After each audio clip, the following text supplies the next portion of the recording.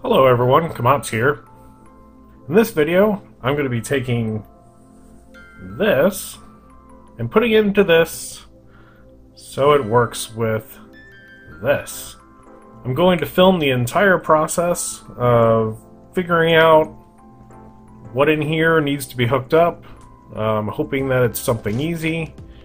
Where exactly I'm going to put the coil should be maybe around here somewhere.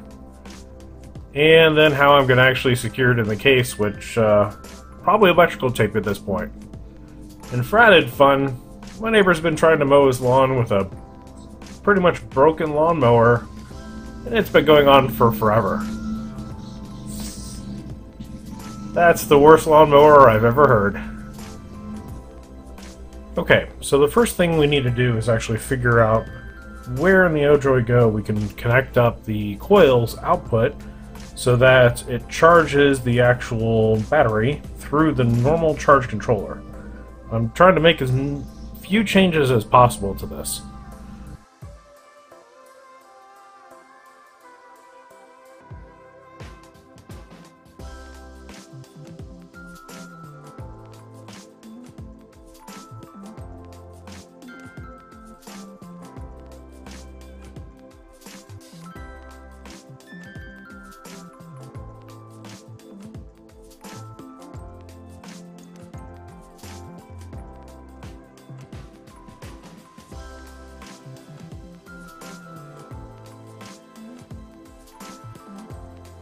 And we'll carefully put this onto the coil.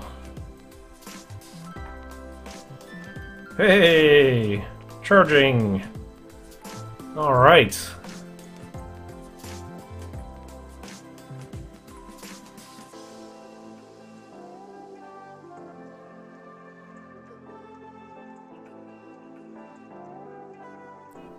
Yep. Seems to be working.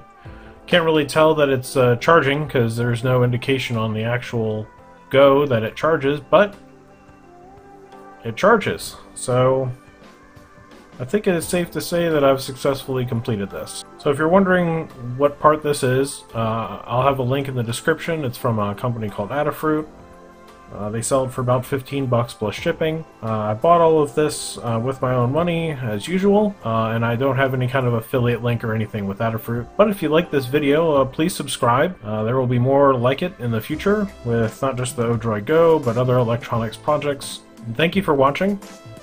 That's all for now.